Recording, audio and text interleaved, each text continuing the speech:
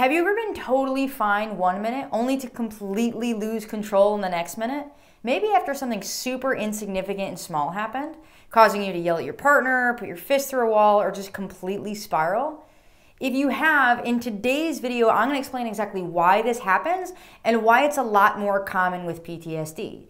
But most importantly, I'm going to talk about 7 different ways that we can actually prevent this from happening and a couple of ways that we can eliminate it from happening altogether. My name's Kayleen, and after struggling with CPTSD for 17 years, I was finally able to find a way out and fully heal. I've since helped thousands of people around the world fully heal from their own PTSD, CPTSD, and past trauma. So if you or a loved one have PTSD, CPTSD, or a history of past trauma, make sure to subscribe to this channel and hit the notification bell for new videos every single week. So the big question we're going to be answering today is why you lose control, right? So that's the big theme here. Now, what's important to understand is whether you have PTSD, CPTSD, whether you have a diagnosis or not, we all as human beings can only carry a certain amount of stress. So this is true whether or not PTSD is at play here. So I'm going to draw a diagram. I love drawing this diagram because it's an amazing visual representation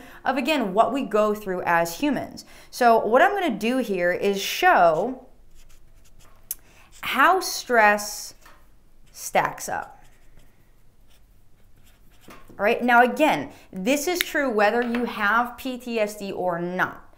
But with PTSD, what's going to happen, so again, we're going to say this is stress. This is a stress, okay? So whether you have PTSD or not, here's what's going to happen. With PTSD, the very first thing that's going to get filled in here is the bottom section. Now, PTSD is always running in the background, right? Until you heal. Now, again, I'm using the word PTSD. It could be PTSD, CPTSD, or just trauma in general, okay? So that's running in the background. Now, for a lot of people, that takes up a tremendous amount of stress. So that's going to take up this big bottom section here, right? Now, all of that is contributing to, again, we can only have a max amount of stress. Now, it's a little bit different for everyone, but there is a maximum that we can have. So PTSD is taking up a huge chunk of that. Then what we have is we have normal, everyday life stressors. Now, again, these are just things we go through as human beings, with or without PTSD. So PTSD is already taking up a huge chunk. Then you have normal life things. So let's say you have stress at work. Okay, and then let's say you have, now you're going to notice a lot of these things are going to be tied to PTSD, but you said you have relationship stress, right? And then let's say you have, maybe on this particular day, you have like a tough commute, right, or traffic, right? And then you have, maybe you also have kids at home, right? So you have kids or other responsibilities. And so you can see all of this stress just stacks up and up and up and up and up until we reach this right here. The very, very top of this here is something we're going to call the stress threshold. Okay, the stress threshold is our danger zone. Now, I call it the danger zone for a reason, because this point right here is where you're going to lose control. Now, I wanted to name this video a few things. Most of them were inappropriate, but most of which I thought were quite humorous, right? So this is where you just lose your mind. And I say that lovingly because whether you have PTSD or not, like anyone with or without PTSD has reached this at some point in their life. Now, you can see how PTSD is going to make it super fast to reach this, right? So we have all this normal stuff. Someone without PTSD, they take all this normal stuff, right? And they're only at 50% capacity. So they can keep having more and more and more stress in their life. Now, obviously, no one wants that much stress, but they can handle things like that, right, without reaching this danger zone, without reaching this stress threshold. So I lovingly refer to this stress threshold in this moment as the reason that, or the phenomenon, right, where you step on a Lego and you want to put your fist through a wall. So what happens at this stress threshold is not that anything is extra extremely stressful. So we're not talking about something with a stressor of like 100. If we were to rate stressors from like 0 to 100, you know, when you're already at capacity here, it could be the smallest thing, right? The straw that breaks the camel's back, that tips you over the edge. So it could be literally stepping on a Lego. It could be seeing dishes in the sink. It could be your kid, you know, pulling on your leg. Something really benign. Are you getting this? This is really powerful, really important. Something really benign very often is happening right here, okay? Because you are at your absolute max, right? You are absolutely maxed out. 10 out of 10. You cannot handle anything else. Now, real quick here, listen to this. This is very important. Just because you can't handle anything else here does not make you less of a human, does not make you broken, does not make you crazy, does not make you anything other than human. What most people don't have to deal with is this huge chunk, this huge area taking up the, like for a lot of people it's the majority, right? I wrote it as 50% here, a huge chunk of their threshold, right? So we, again, as humans, we can only take so much. Now, what's interesting about this too is like, this of course is a visual representation. This is going to vary based on the person, how much a particular individual can take. So it's gonna vary based on the day, which is why some days you might feel like you can take on the world, and other days you might feel like anything puts you over the edge of this threshold. So literally, this could be stepping on a Lego. We'll draw a Lego here in green, right? So you step on a Lego, you get home from work, you step on a Lego, and you just lose your mind. You just totally lose your mind, right? You put your fist through a wall, maybe you scream at your spouse, right? This is why you're doing those things. Now again, are you hearing this? Is really important. You're not a bad person. You're not evil. You're not broken. You're not messed up. Are you getting this? Like, this is really, really important. You're a human being who've reached their max, right? There is a straw, literally and metaphorically, that breaks the camel's back. There is a point where things get too much. Now, I'm going to talk about in a minute here strategies to reduce these things and in some cases eliminate these things so that we don't get to the stress threshold. But it's important to understand that we all have this. No matter who you are, no matter what you've been through or haven't been through, we all have this stress threshold. We're all very, very capable of getting to the point where we, for lack of a better term, snap, right? So maybe it's dishes in the sink. I remember so many times when I still had PTSD, like coming home from work. And I remember this one time, it was our first biggest fight, my partner Brad and I. We were kind of living together at the time. We were like not officially living together, but we were staying at each other's houses a lot. And he was already at my house. And he was making salad for us. He was making dinner for us. And it was, at the time, you know, we ate meat, and I think it was like a chicken Caesar salad. And he was making dinner, and it was great. I got home, and we sat and we ate dinner together. It was awesome. Then I went into the kitchen, and now again, I want you to remember, at this point, PTSD, I just got home from work. We already had stress in our relationship, but this was our biggest thing, right? Now, there are a couple other things, but that got me to this stress threshold. So I was already right there. I was just at the tip of the iceberg. What's important to understand is I wasn't aware of that. I didn't know that at that moment, right? So I walk into the kitchen, and in the sink, and this again, so little, put me completely over the edge. In the sink was a very, very big chunk of lettuce that he had like cleared off his plate when he washed his plate. And he was done, he was hanging out in the living room. Which meant he had no intention of taking that big chunk of lettuce out of the sink and putting it into the trash. And for whatever reason, right? And not really for whatever reason, but it stressed me out, right? And it was the straw that broke my back. It was me stepping on a Lego. I lost it. I started kind of yelling at him, and we started fighting. We had this big, big, big fight over a piece of lettuce, probably this big, in the sink, because I thought it should be in the trash, because it just stressed me out to see the sink was dirty, right? And now it wasn't really about, this is really important, it wasn't really about the lettuce in the sink. It was about everything that came before. Because if the lettuce in the sink happened at the beginning of the day, we wouldn't have had that fight. Does that make sense? Right? And so what happens is these things build up. Now, I'm not saying that you reset at 0 every single day. That's an important thing to understand here. I'm not saying that you totally start anew every single day. You know, a lot of days you're already starting with the majority of this. If you have PTSD, a history of trauma, CPTSD, whatever, you're starting with the majority of this full. Okay, so let's talk about some strategies to actually be able to handle this, right? Because the big question is like, okay, well, now I know this is going on, and this awareness is really, really important, but what do I do, right? What do I do? Now, if you don't know already, I can't spell it, and I apologize for that, to save my life. So there's one word I'm gonna write on here. It's probably gonna be wrong. I did write it down ahead of time so that I could spell it right. But I have 7 different things that I'm gonna kind of talk to you about in regard to what you can actually do in this scenario. And I wanna go through them in kind of a specific order. So the first thing that we can do is eliminate. Now, what's also important to understand is, you know, I'm like visually representing this in chunks of like, right, we have like 1, 2, 3, 4, 5 things. It will not necessarily be the case that you only have 5 things that stress you out, right? So PTSD is going to be there, or trauma, whatever you want to kind of call this category here, is going to be here. But there could be another 40 things that take up, you know, like a very small amount of space. But again, add up, add up, add up, add up, add up, the straw that breaks the camel's back. So I want you to like make a list of your own, right? I want you to sit down and say, okay, PTSD, what are the other things? This is really important because I want you to ask yourself this. What are the other things that are contributing to me getting to that stress threshold, right? That are adding up my stress level, that are rising it until I get to this point.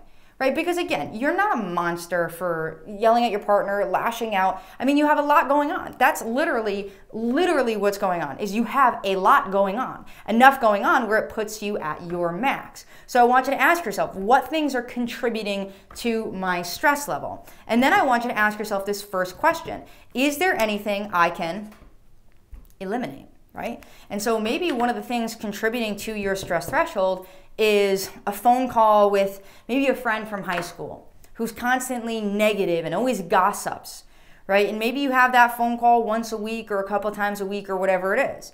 Now, I'm not necessarily saying you should or shouldn't or whatever cut people out of your life, but there are going to be things, and even something like that on this list here, that you can eliminate. There are things that you can eliminate. And it's a little bit tricky for people at first because they say, well, like, if I could eliminate it, wouldn't that be obvious? And very often it's not. So I remember sitting down for the first time to kind of make a list like this, right? When I was still struggling, I was like, wow, PTSD takes up such a huge chunk, and then this, right? And someone had prompted me to ask myself that question, or something did. I was like, well, what can I eliminate? All right, well, I can eliminate this and this and this. Now, there might not be a ton of things you can eliminate, but sit down and ask yourself, is there anything that I can eliminate? Like this one here, delegate. Is there anything I can delegate? Now, this can be something that you can, you know, cut a check for, or something that you can communicate with if you live with other people.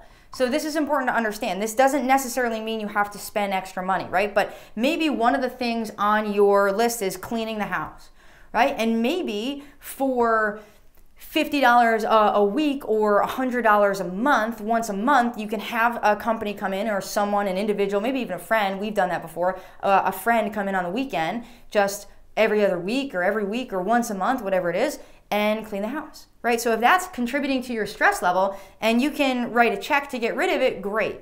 If you can't, maybe there's one part of the cleaning, and I want you to think about this. Maybe there's one part of the cleaning, like the floors. You just like, doing the floors just like, or the bathroom, just like stresses me out, right? It really takes up a considerable chunk of this threshold here.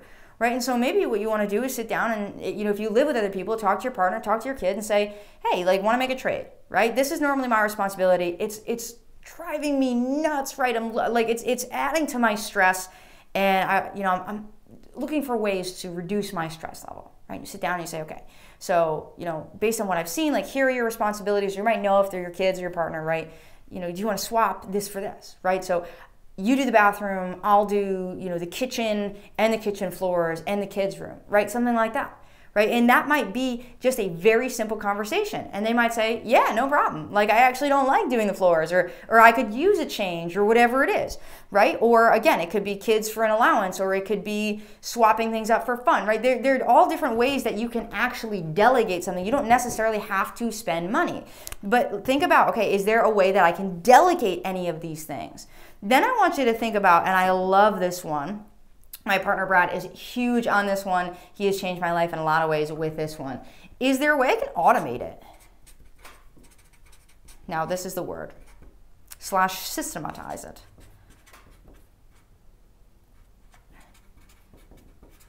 Okay? is there a way that I can automate it or systematize it? Now, what does this mean? Maybe one of the things on your stress threshold here is running out of laundry detergent, right? And so maybe it's just, again, this doesn't have to be like things that are happening every day. It could be once a month or once a week, right? That this thing is happening, but it's contributing in some way to your getting to your threshold, right? So maybe you do the laundry once a week, and every couple weeks you run out of laundry detergent, right? And so maybe you go to the laundromat. Like, we don't have laundry where we live right now, so we have to go to like a shared laundry unit, right? And maybe you're there and you put the clothes in and you go to pour, the detergent in, and you don't have enough. That would stress anyone out, right? And so, oh man, this happens all the time, right? So I want you to think about, is there a way that I can automate or systematize it? Right? Amazon has this great thing. This is not a plug for Amazon by any means, and I've never used this, but this is what I would do if I had this kind of problem, right? Where they will deliver like once a month. So if you have like literally a cadence like that, where it's like, okay, once a month, I need new laundry detergent, right? Amazon will do that for you. So you could sign up for their, whatever they call it, where they deliver it once a month, and then you never have to think about it again. You don't have to run out of it. Another way to systematize or automate, right, is to, okay, every time I go to or the next time I'm going to buy 2 laundry detergent, right? And so once I run out of one, I'm going to buy another one. So you always have one in backup, right? My partner Brad and I, we have this basically with everything in our life. So we have multiples of everything. So we have like 3 toothpastes. And the second we get down to, okay, there's only one left in the cabinet. Not we're using that one. There's only one left in the cabinet. It's time to order more, okay? Does that make sense? Really, really powerful. Now, these 3 things alone are really going to shift the way that you look at stress, and we can do a lot with this. Now, the next thing here is change. Not always an easy thing, right? Is there a way that we can change any of these things, right? Maybe you can change your place of work. Now, I'm not telling you to make or advising to make big, giant changes in your life, but I do want you to ask yourself that question. Is there anything that I can change, right? And again, I'm using big examples here, but my relationship isn't working out. Is there something I want to change there, right? And we'll get to other options here in a second. My work, work is just taking up such a huge chunk of this stress threshold. I hate it. I don't like it. I don't feel treated well. Is there another option? Right? Is there anything I can change, right? And there are going to be things you can change and you can't change, and there are going to be things you don't want to change, right? Even if they're contributing to your stress, and we'll get to that in a second, right? Traffic. I'm hitting traffic every single day. Is there something I can change? Are you getting this? Is there something I can do about it? Now you might be like, Kayleen, well, there's nothing I can do about traffic. Can I go a different route? Can I leave at a different time? Okay, so and I'm asking these questions because I want you to start to prompt yourself. Are there things that I can do about this? Are there things that I can change? Right? If you can change, look at what we can do so far. If I can eliminate, cleaning, right? And if I can eliminate maybe a negative toxic friend, right? And I can delegate cleaning, right? And I can automate running out of laundry detergent. Maybe that's already like 10% of your stress threshold. Now, I want you to think about the power of just reducing that stress level by 10%. Right now, that's a pretty small in the scheme of things, right? Just 10%.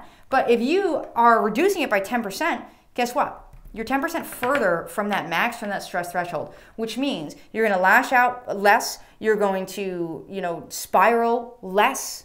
You're going to do all these negative things, right? Again, I'm calling this the danger zone.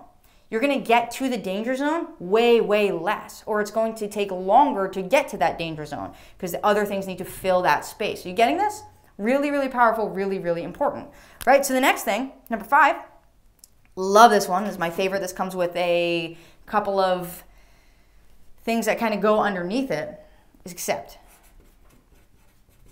Now, what I want to point out is every single thing on this list, by the time we get done with this list, every single thing in this diagram, you are going to be able to do something about. Okay, whoa, right? How powerful is that? I want you to think about that. I want you to take that in for 1 second. By the time we get done with this list, every single thing on this diagram, every single thing you write down on your stress threshold, and you can literally fill it out like this. I'm very visual, kinesthetic, which you could probably see, right? Literally make a diagram like this. But every single thing you put down, you're going to be able to do something about. I want you to stop for a second and take in the power that has. I want you to feel empowered by this. I want you to get to the end of this video and say, wow, I can do something about my life. I can change this. I can deal with this. I can handle this. I want you to stop right now and just tell yourself, I can handle this. Usually when I do live calls, I'll prompt you to like put that in the comments. Put that in the comments below the video. I forgot we had comments, right? Put that in the comments. I can handle this, okay? And beat on your chest a little bit because you're going to be able to do something about it. So accept, right? So again, looking at this diagram here, what are the things I'm going to accept, right? So you know what? I'm not going to eliminate my work. I'm not going to change jobs. I don't like it. But here's what I am going to do. I'm going to accept it, right? So I'm going to accept the fact that I'm choosing to not do anything about it. Does that make sense? I'm choosing to not do anything about it. So when it comes to acceptance, we'll do another color here. There are really two things that I like to practice, and it's outside the scope of this video, but there will be future videos on it. So make sure you stick around for that. But they're extremely, extremely powerful. So when I say them, they're gonna seem like very, very simple things. I want you to understand that me just putting them in a list like this does not do them justice by any stretch of the imagination. They deserve not only videos of their own, full courses of their own. You can deep dive on these things tremendously. So when it comes to acceptance, right, there are two things basically that I practice and preach about acceptance. One is positive thinking, and two is gratitude. Now, if you are not already doing these things in your life currently, I highly recommend, and this is like just, again, not doing justice to these topics, doing positive thinking and gratitude, right? And what, like specifically gratitude. If you're not practicing right now, like 3 to 5 gratitudes a day, put that into your routine and it's going to change your life. So again, outside the scope of this video, really, really powerful. So what I mean by positive thinking is like, okay, so we're accepting this, right? So I'm saying, okay, I'm accepting there's going to be traffic or there is traffic today. I'm accepting that this is the job, this is the profession that I chose. I'm not going to change jobs. I've made that choice. So there are two things that we can do about it then, right? To reduce this stress for us. We can think positively, and I have a exercise I call the silver lining exercise. Let me see if I have room for this. Silver lining, right? And so what that looks like is, okay, so maybe this is a job that I don't like. This is a situation that I don't like. I'm in traffic. Okay, well, what's the silver lining? And this is where a lot of people, I can lose a lot of people. So I want you to stay with me here, okay? What's the silver lining in this situation? Now, you can do this in any situation. This is where I lose people. You can do this in any situation. And I can give you hundreds of examples of a silver lining in any and every situation. But what's powerful is you finding the silver lining for yourself, because it does something in your brain, which again is out of the scope of this video, but we will cover in future videos. So it does something in your brain. It actually changes your brain when you think about it like flexing a muscle, right? You're building a muscle when you actually go and do the work in your brain. So what's the silver lining of this situation, right? So right now I'm stuck in traffic. What's the silver lining? Well, I'm stuck in traffic, but I have my podcast on, right? And I get to listen to maybe my audiobook, or I get to, take some time for myself. I get to sit in the silence and be with me, right? Maybe I get to do a grounding exercise or a visualization exercise while I'm sitting in traffic. I get to, right? And there's an important thing. I get to, or I have an opportunity. Because of this, I have an opportunity. Does that make sense? Right? So because of this traffic, because I'm stuck here, we're not thinking about all the things we're lost or missing, right? We're not thinking I'm going to be late for dinner and I missed the football game and this, that, and the other thing. No, we're switching to something else. It doesn't invalidate those things. Does that make sense? Are you hearing that? It doesn't invalidate those things. It just focuses us in a different path. So I have the opportunity now to finish the audiobook I'm listening to. I have the opportunity to spend some time with myself, to spend some time introspecting, excuse me. Does that make sense? Right, so that's our first exercise, the silver lining exercise in regard to positive thinking. Again, we can go so much deeper on that. Second exercise is gratitude. I do this all the time. I do this especially when I'm traveling. But when I'm recording this around the holiday time, and a couple weeks ago I was traveling across the country. I live on the East Coast. I was traveling to the West Coast. And on the way back from the West Coast to the East Coast, well, the whole trip, basically, there was delay after delay after delay after delay after, like, our car broke down. We got stuck an hour and a half from where we were supposed to be in any direction. It was a total mess, right? But plane got delayed. The flight crew's not there. They need a pilot. All these different things. And so delay after delay after delay after delay. Now, for most people, these things add to their stress threshold, right? And if you ever want good people watching, and if you ever want to see an example of how all humans can get to this point, go to an airport around the holiday time. And now I'm laughing, but it's, we're all human is the whole point. Go to the airport around the holiday time and watch people watch people get to their stress threshold. And you'll notice when people do, because they'll lash out. They'll say something nasty, they'll say something mean, they might raise their voice, right? Now again, we're all human. Whether they have PTSD or not, a lot of people can get there. So airplane travel is a great way to watch this happen in other people. But what I like to do and what's going to help you reduce that stress, again, a lot of this is just normal life stress. We haven't even touched on PTSD yet, which we will. What's going to help you reduce that stress is gratitude, right? And so when I'm sitting in a plane and they're saying, okay, like now a travel day is a long day. It's a long day to get cross country. It's a long day to get out of the country, right? It's just a long day. You have to get to the airport early. You have to get on the plane. You have to board. It's only maybe a 3-hour flight and then a 4-hour flight. But there's all these things in between, right? So you finally get on board after a delay at the gate, and then you get on board, and we don't have enough fuel, so we have to fuel the plane, so another 30 minutes, we're stuck in traffic, taxiing, another 30 minutes, right? And so these things add up. And so what I love to do, and what's gonna help you tremendously in any situation, is to practice gratitude. And so what that looks like is, as we're sitting in the plane and the captain comes on and says, sorry ladies and gentlemen, but we don't have enough fuel for the plane, and we're waiting for the fuel truck, it's gonna be about 20 or 30 minutes, right? Instead of the collective that the whole plane does. You know what? I'm really grateful that they noticed that. Now pause for a second to think about that. I'm really grateful that someone checked the fuel and was like, you know what? We don't have enough to make it to our destination. We're gonna need some more. Because guess what? Being on the ground at the gate, that's a really good time to notice that you need more gas in that airplane. Does that make sense? Do you see how powerful that one tiny little thing is? Now you can do this gratitude with anything. When we're in the air and maybe experience a delay. You know what I'm really grateful for? I'm really grateful that somebody knows how to fly this plane and get me safely from point A to point B. I'm really grateful that there are controls in place, when flight crew has worked a certain amount of time, they get to go home regardless of delays, right? Which delays the next airplane. But I digress, right? So practicing gratitude, I'm grateful. And when I'm stuck in traffic, I'm grateful that I have a vehicle that can get me from point A to point B for the most part consistently, safely. I can put my foot on the gas and it goes. It's reliable. It's safe. It's predictable. It's a different situation. It turns from traffic and into a similar thing. Great opportunity. I'm so grateful that I even have a car. There are time periods that didn't have that luxury. We have the luxury, listen to this, are you getting this? We have the luxury to be able to sit in traffic. So I digress a little bit there, okay? So accept is number 5. Number 6, and here's where we start to get into the PTSD part, cope, okay? Number 6 is cope. Now specifically with number 6 and number 7, we're talking about PTSD, all right?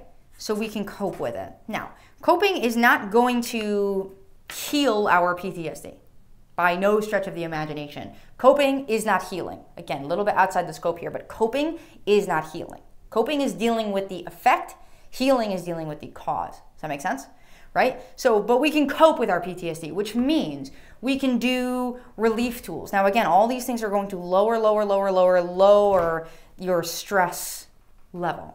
Right, so we can do recovery tools. Now I teach, I have a whole book about recovery tools, but I'm going to teach recovery tools on this channel in future videos that you can use anytime, anywhere, sitting in traffic, at work, during conversations in your relationship, with your kids, that you can teach to your kids. You're going to be able to use these tools to lower that stress threshold. So for here specifically, right, tools, relief tools.